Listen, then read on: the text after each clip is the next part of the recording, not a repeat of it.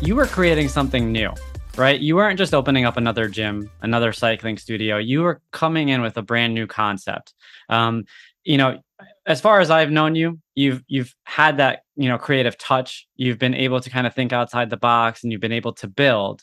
But, again, when you're thinking about now a business with people's money and your money, creating this new concept, where was some of your inspiration driven from? Where do the creative juices come from, and kind of like how are you building that confidence to take the steps to put something out there that hasn't really been tested before?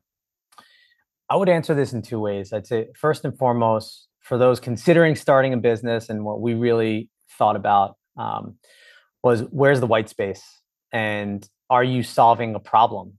And for the team-based concept, we felt that the problem that we'd solve here is that we can connect humans on a deeper level and build stronger communities, and that will impact all areas of their life, whether it be their personal life or their business life, just how it impacted us.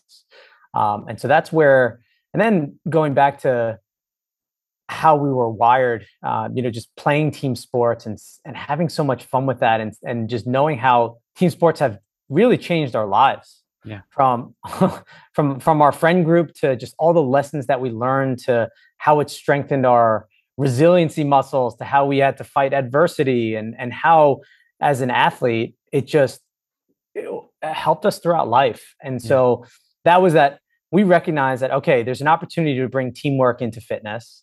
Yeah. And we know that there's a stat that it's somewhere around 75 or 78% of adults have played a team sport at some point in their life. Yeah. But then after the age of like 21, it goes down to about 25% of people are playing team sports.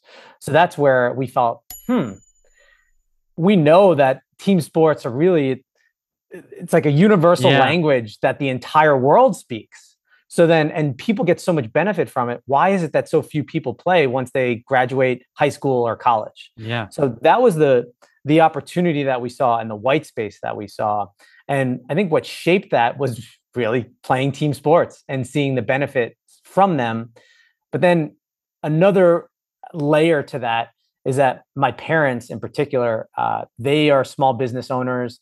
I actually grew up in my home. They operated their holistic wellness center, where my dad was the chiropractor, my mom ran the massage business, and my sister the acupuncturist.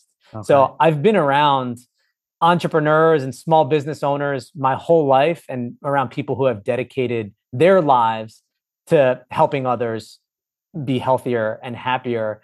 And so I think that's ultimately what's in my DNA, and why this is something that I had to pursue and had this burning desire to build something that would impact others in a positive manner.